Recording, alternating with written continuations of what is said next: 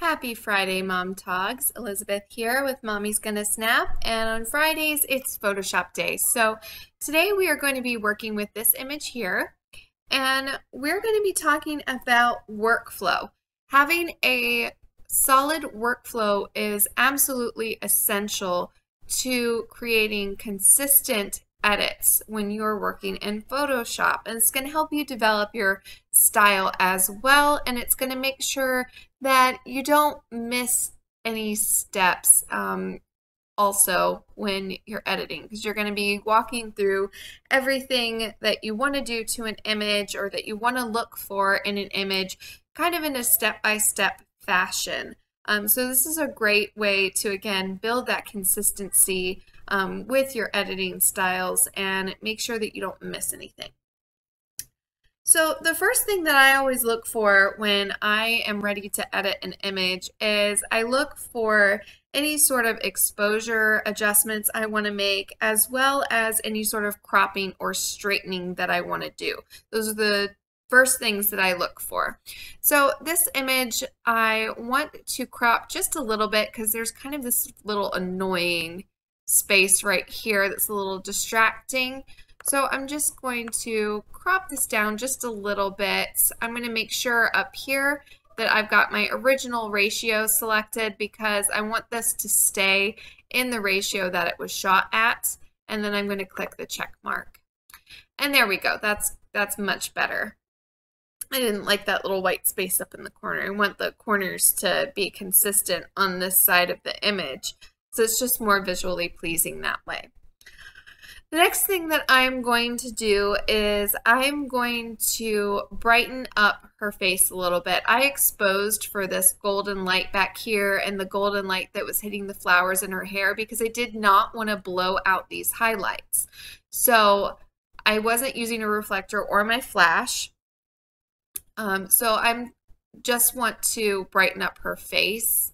So I'm going to go to layer, new adjustment layer, and I'm going to use curves because curves is, again, that really, really powerful, amazing tool that is perfect for tone adjustments, exposure adjustments, and all of that. So I'm going to brighten up her face.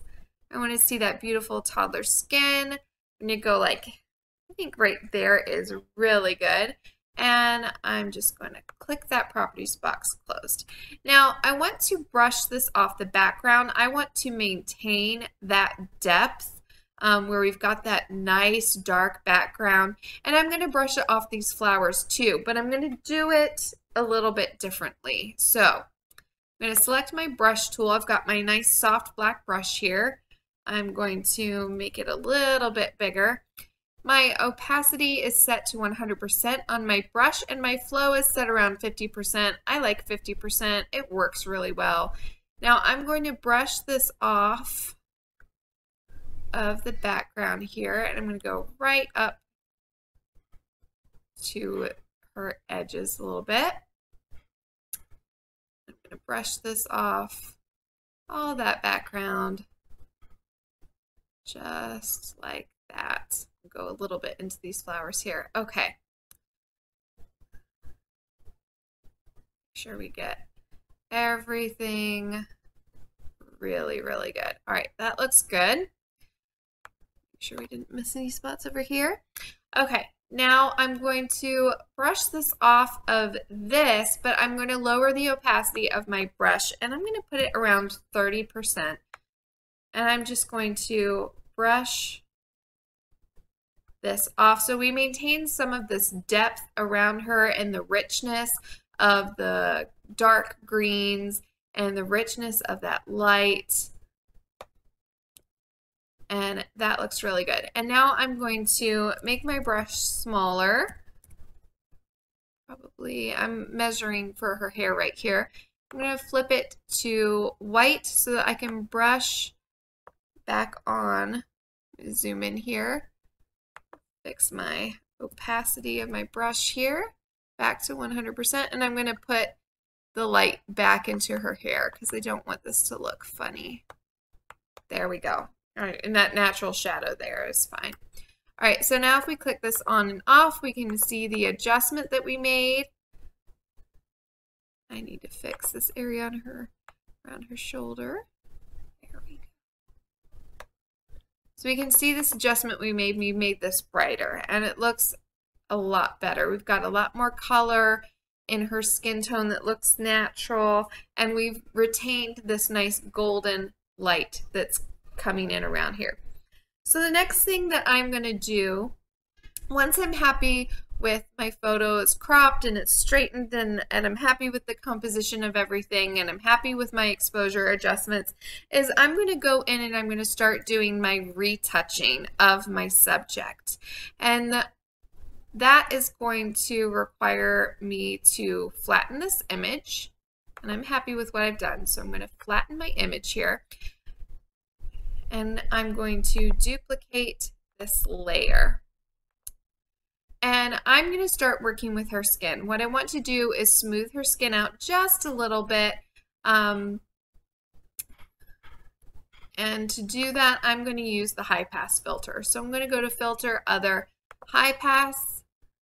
I find for my images around 10% or 10 pixels is perfect.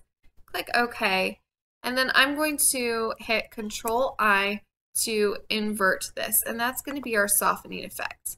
I'm going to change the blend mode to soft light, and you can see how this is a lot softer if I click this on and off. It's subtle, but it is soft.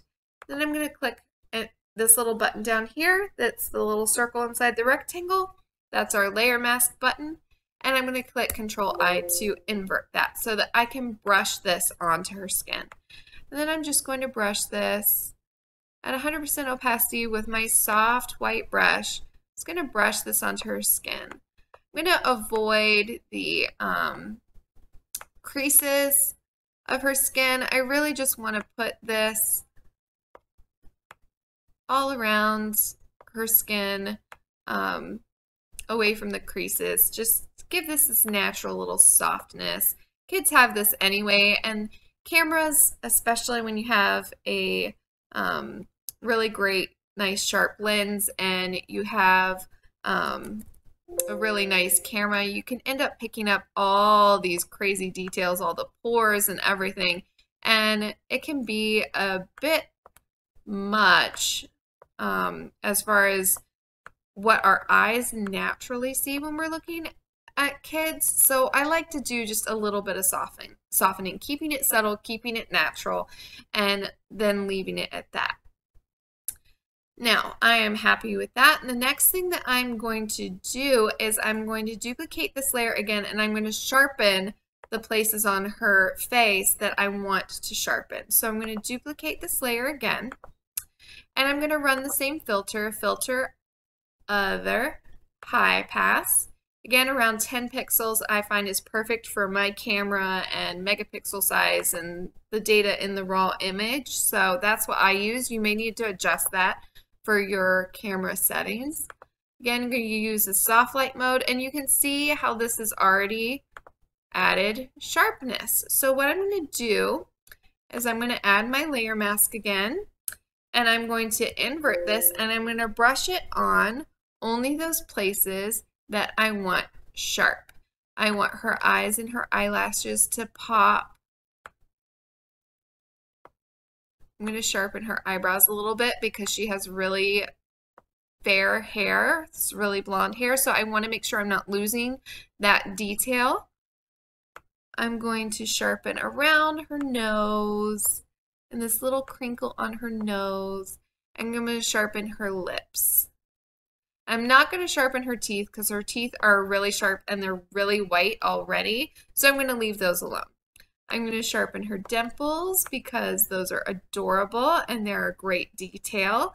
And I love that. So that's great. I'm really happy with how this is looking. You can see that we've sharpened and popped that detail. You can see that we've softened the skin just a touch. And now what I'm going to do is I'm going to start working on brightening up the details of her face and giving this a little bit more of a painterly feel. So I'm going to go ahead and flatten this again. I'm happy where I am. And I also want to go in and fix a couple of these places on her face. She's got a little red spot here. So what I'm going to do is I'm going to use the spot healing brush tool. This is the Band-Aid with the little dot dot dot circle around it. I have content aware on, sampling all layers. I'm going to duplicate this layer over here before I do this. This is, not, again, non-destructive editing techniques. And I'm going to make my brush a little bigger. And I'm just going to click this red spot right here. And bam, fixed. I'm going to do the same thing right here. Fixed. And right here. Fixed. The spot healing brush tool is absolutely amazing. I don't have to do anything other than that to fix those spots. They are fixed. I'm going to leave the rest of her face alone. I don't need to go in. There's like a little speck of something in here. I'm not going to go fix that. I really want this to look as naturally as possible. I could go in and get really detailed and get rid of all of these stray hairs and stuff, but I find once you start doing that, you're giving it way too much of a high fashion and beauty portrait. It's really easy to go too far and make the skin look over edited. You don't want to do that. Leave some of this natural stuff alone. I mean, they're kids. They do not have to look perfect. I mean, I take pictures of my kids with peanut butter and jelly face all the time, and you know, that's fine because it's real life. And I find capturing that reality to be, you know, the best. I think it's the best thing that we can do to really capture the authentic memories of our kids. So this is looking good, and now we're going to move into brightening the eyes and working with the skin a little bit. So I'm going to flatten this again. Happy with those fixes. All right, now I'm going to duplicate the layer again. And I'm going to start working with my dodge and burn tools. That's this little hand pinchy fingers over here and the little lollipop looking tool. These are the two that we're going to be working with, dodge and burn. I always tend to start with the dodge tool. I have my range set for midtones. My exposure is at 10%. And I like to work with the airbrush on so that you can work subtly in building up the effect, just like you're airbrushing makeup on. All right, so the way that I like to do this is I always start with the face and make my brush just a little smaller. Okay. I have watched multiple makeup contouring videos, and this is really the way that you want to think about dodging and burning, is that you're applying the highlight to the highlight area, her little nose here, her little cheeks. So if you watch makeup contouring videos and you see where they put the highlighter, that is where you want to put your dodge tool. Okay, does that make sense? And then when you're working with the rest of the body, you want to put the highlight anywhere that you see the light coming in on your subject. Now, that's the highlight. This is the first layer here. And then we're going to go and we're going to click over to Dodge Tool. Again, midtones 10%. I click my airbrush on. And then what I'm going to do is I'm going to go around the whole edge of her face like that. And then I'm going to go in and I'm going to get these dimples a little bit. That is going to really make those pop. I really want to see that. And then I'm just going to do right over her eyebrows. Again, just because she has that fair skin, I really want to make sure that I can see them. And then I'm going to go in and just do the shadow areas on her skin over here. And down the side of her arm. So, I missed the spot there. Okay, so that is looking good. If we click on and off, you can see the huge difference there that makes. And now what I'm going to do is I'm going to zoom in and I'm going to work on her eyes a little bit. I'm going to bring some more light and life into her eyes. And I'm going to, again, start with my dodge tool. I'm going to get down really small brush And I'm going to work on the whites of her eyes a little bit.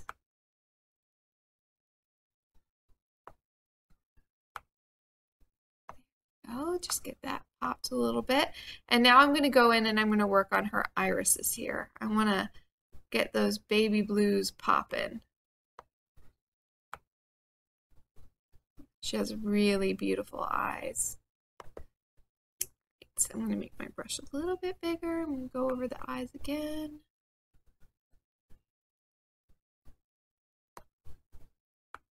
You want to make sure that you don't overdo it on the eyes. You don't want to make them look unnaturally bright. I think that's looking like really good. We're not going to get that icy blue color coming out of her eyes. It would just be way, way, way too much.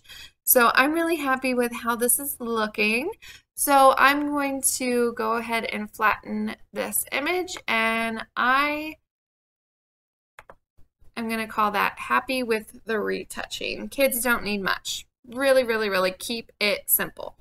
And now it's time to get artistic. And what I'm going to do is I'm going to add some warmth to her skin and maybe to the image overall, and then I'm going to bring in some gorgeous light with an overlay.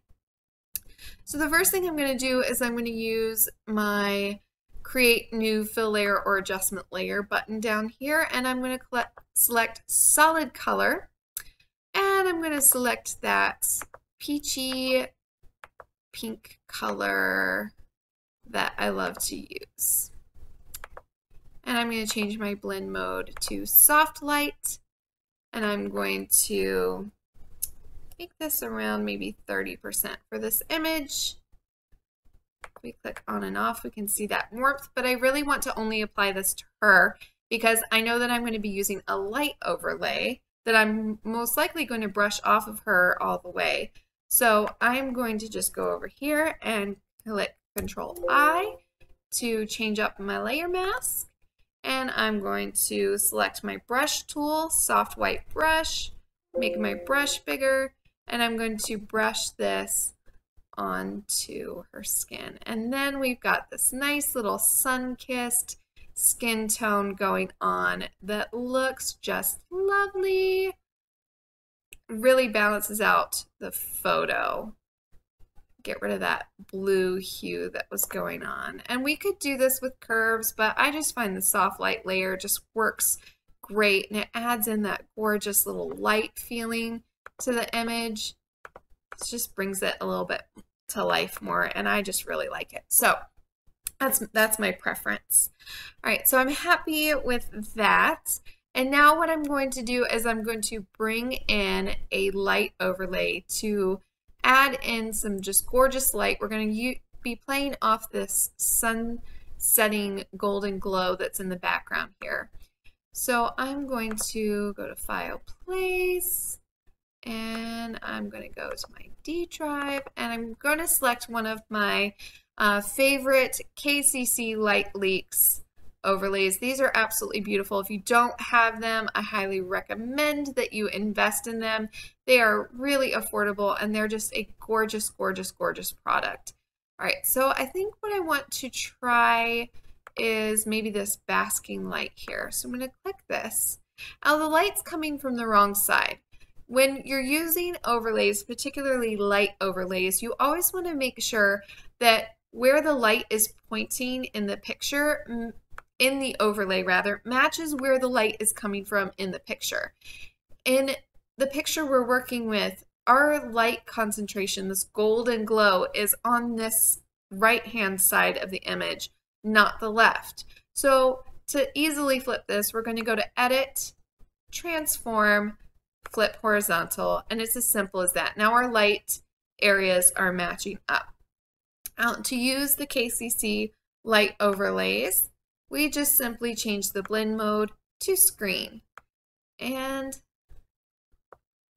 adjust to fit or to your liking and click OK. And now we've got this gorgeous pop of light with this gorgeous hazy glow in the image. And now I'm going to add a layer mask. I don't like how this is washing out the detail of her face. So I'm going to start with 50% opacity brush, and I'm going to brush this off of her. And the reason that I choose 50% is because I want these layers that I'm building up on to really blend together. If I were to brush this off of her at 100%, it might not look as natural as it could look. And we always want our editing to look as natural as possible. I find that to be the best way to do it for achieving the best end results. You don't want your images to look fake unless you're going for that super fantasy storybook page edit. If we're doing pictures of real life people for real life purposes and memories, then I definitely suggest that you keep it subtle and simple and natural looking. And that is looking absolutely gorgeous. I am loving this. Now, the last thing that I want to do is I want to add a vignette to add even more depth and richness to this image. I really love the way that vignettes can just pull everything together. And the way that we are going to do that is we are going to click on our new layer, adjustment layer button, and we are going to click on gradient. And we are going to change the gradient style to radial. Now trust me, we're going to click reverse. And then we're going to adjust the scale of this. All right, you see how if we have a smaller scale, we're bringing it in really tight, and if we have a larger scale, we're doing the edges there. That's what we want to work with. And I'm going to put this maybe around 300, and we can go in and play with brushing this on and off later. And then now what we want to do is we want to change the color of our gradient. And I'm going to do that by clicking on this. Let's see. That's not what we want to do. We can do bullseye. Isn't that funny? Okay. We're just going to click on the square box here. We just want to change the color of this outer edge. So we can change it to gray, and get all the way down to black. What I'm going to use, I think, is I'm going to use like a dark purple maybe. Oh, gotta click OK. Color. Really dark purple. And now, this looks way, way dramatic. It's way too much. So we need to play with our blend mode over here. Overlay looks like that. That's kind of fun. Soft light. Hard light. That's too much. I think I like overlay. I like how this gets this golden sun. It really looks like that sunset glow. It's just a little bit maybe too dark on the edges, and I want to make sure that this is brushed off of her. So I'm going to select my layer mask over here. I'm going to brush this off of her completely. Don't want this on her at all. I'm going to change my brush to 100% for a minute. Just make sure that I get this off of her entirely. All right, and then now I'm going to brush this off the flower areas because this is too dark for me, and I'm going to brush it off the corners over here a little bit. I want to keep this rich glow over here. I love that. So I'm going to lower this to 50%, my brush opacity here, and I'm just going to start working around this edge over here, brushing this off. Go up into the flowers, brushing this off, brushing it off.